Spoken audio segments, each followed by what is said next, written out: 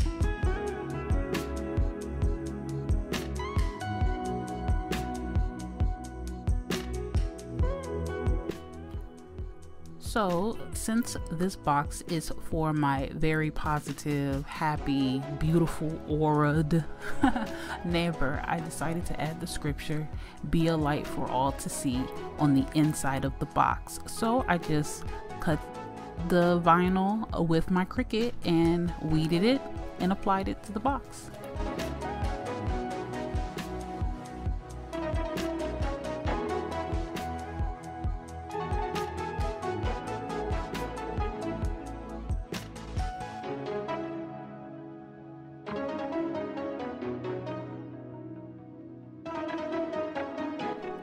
So now I am taking care to remove any bubbles or buckles in the vinyl so my letters can be as sharp as possible.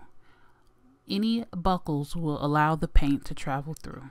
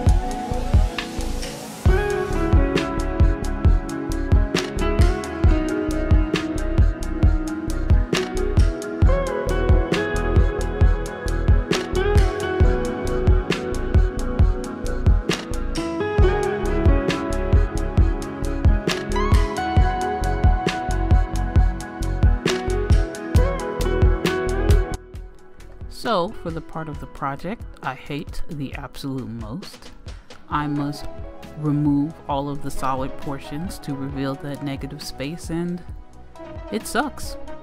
It sucks a lot. I have shaky hands, so at any moment I could screw all this up and all of this work would be for naught. I hate it. So if you hate it too, you're not alone. We are one.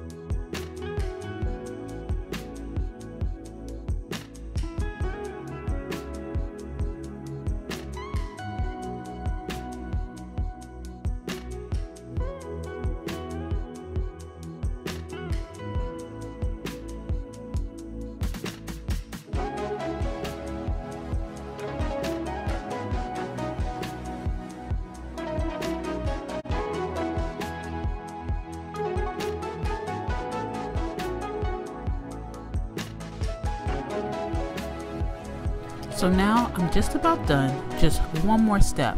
But before I do that, I am going to cut all of the straggly pieces off of my paintbrush so I can get a smooth, clean, precision brush application. Damn it. Why can't I talk today? You guys get what I'm trying to say, right? You want the brush to be perfect.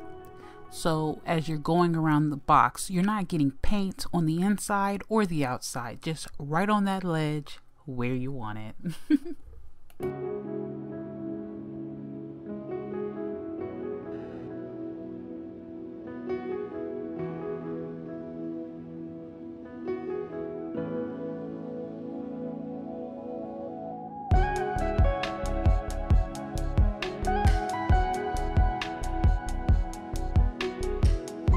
And that, ladies and gentlemen, Romulans, Klingons, and Cardassians is it.